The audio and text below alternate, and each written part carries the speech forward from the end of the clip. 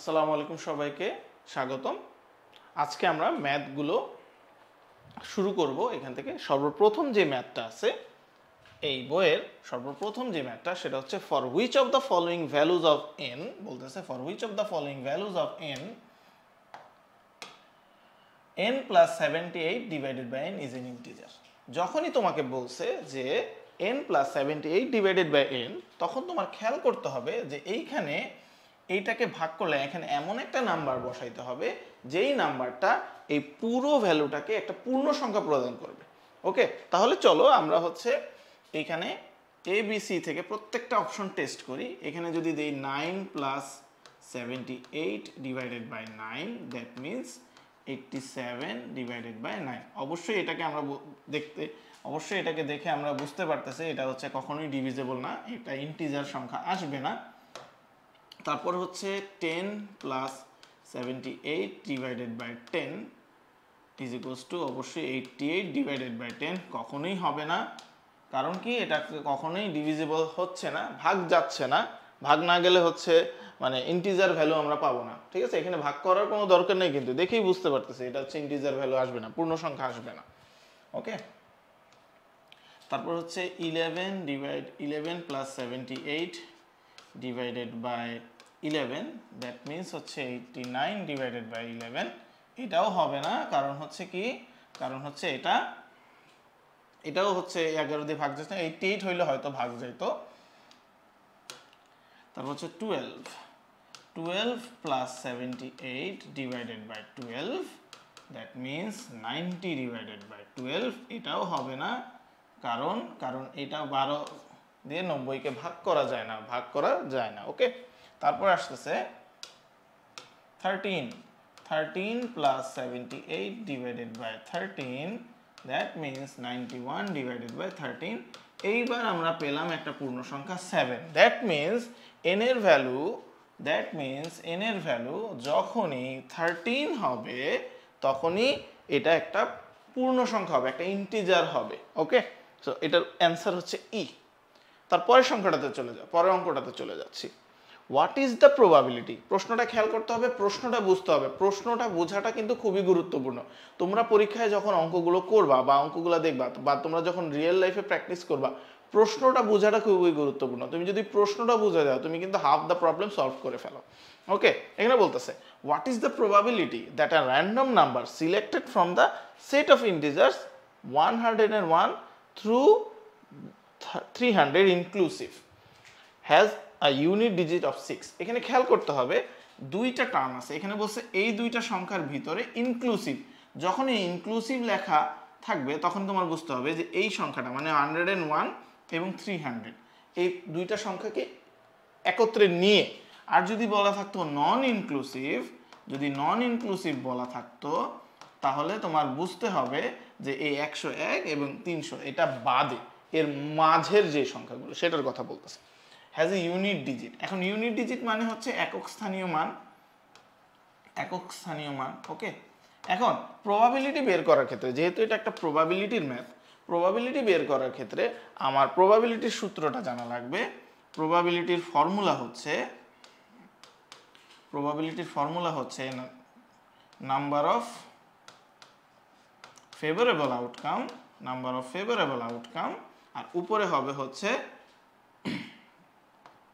Number of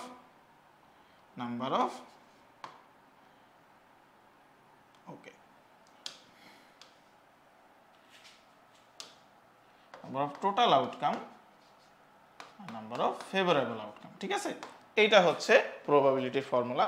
এখানে probability formula দ্বারা বোঝাতে হচ্ছে যে এইখানে কতগুলো পসিবিলিটি, টোটাল পসিবিলিটি কয়টা আসতেছে সেটা নিতে হবে, আর আমার গিভেন সেট অফ ইনফরমেশনে সেটা কতটা হবে সেটা উপরে হবে। এখন খেয়াল করো ইউনিট ডিজিটে 6, 101 থেকে ইউনিট ডিজিটে 6 হবে এরকম করে 106, 116 এভাবে করে 300 পর্যন্ত বসে, তো 296 পর্যন্ত, এরকম সবগুলা সংখ্যাতে হচ্ছে কি, ইউনিট ডিজিটে 6। এখন 101 থেকে 200 পর্যন্ত এরকম সংখ্যা আছে 10টা, আর 200 থেকে 300 পর্যন্ত এরকম সংখ্যা আছে 10টা। তাহলে টোটাল সংখ্যা আছে কয়টা? টোটাল সংখ্যা আছে হচ্ছে 20টা। টোটাল 20টা সংখ্যা আছে। এখন এই সংখ্যাগুলোর মধ্যে 101 থেকে 300 পর্যন্ত সংখ্যা আছে কয়টা? টোটাল 200টা। তাহলে প্রবাবিলিটি বের করা যায় খুব ইজিলি, খুবই ইজিলি প্রবাবিলিটি বের করা যায় 0 0 কেটে দিয়ে 1/10। এই 1/10ই হচ্ছে আমার উত্তর। ঠিক আছে, তো প্রবাবিলিটি ম্যাথটা করলাম, খুবই ইজি, খুবই নাইস এন্ড ইজি।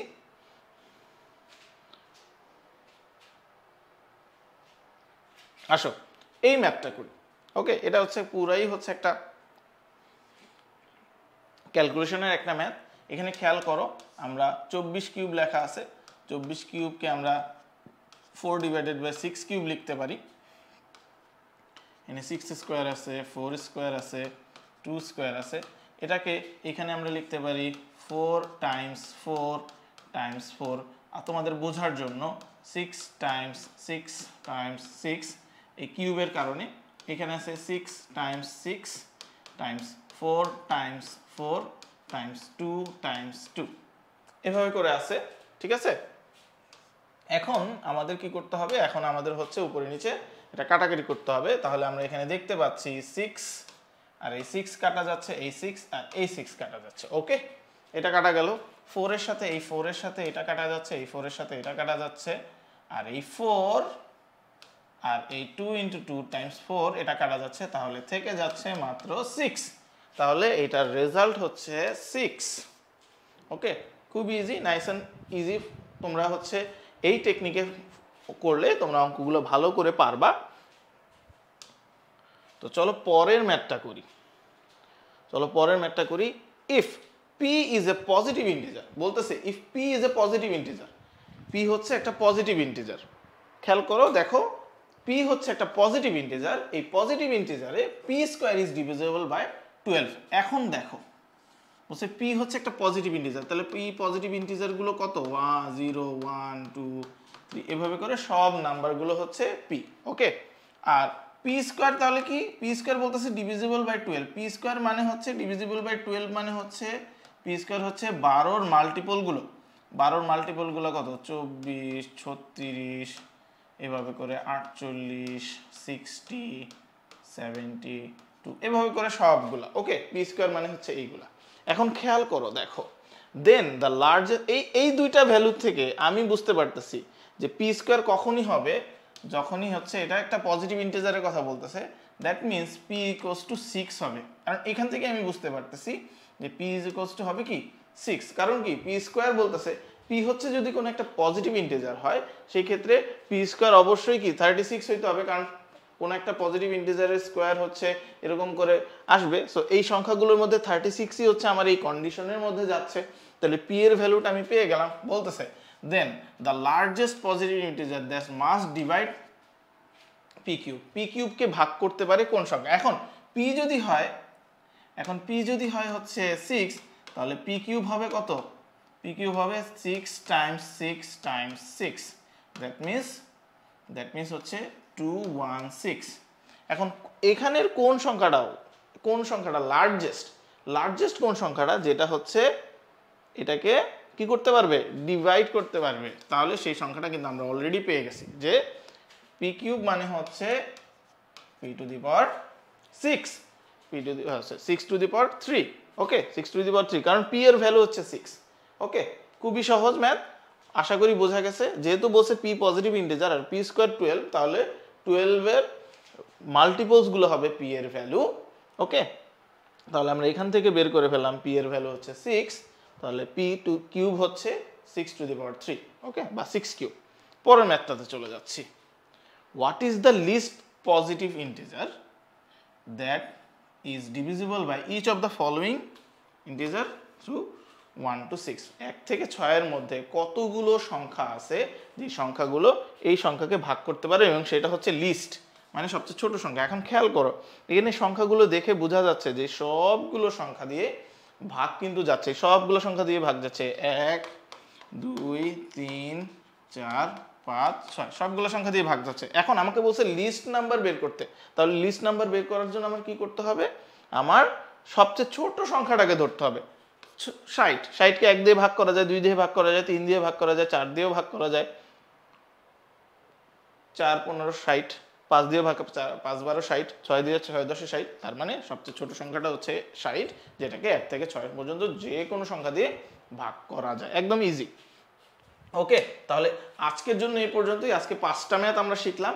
ইনশাআল্লাহ সামনের ক্লাসগুলোতে আমরা আরও কিছু ম্যাথ শিখবো এবং এভাবে করে আস্তে আস্তে এই বইটা শেষ করে ফেলবো। ঠিক আছে, আজকের জন্য এই পর্যন্তই। সবার সাথে দেখা হবে পরবর্তী ভিডিওতে।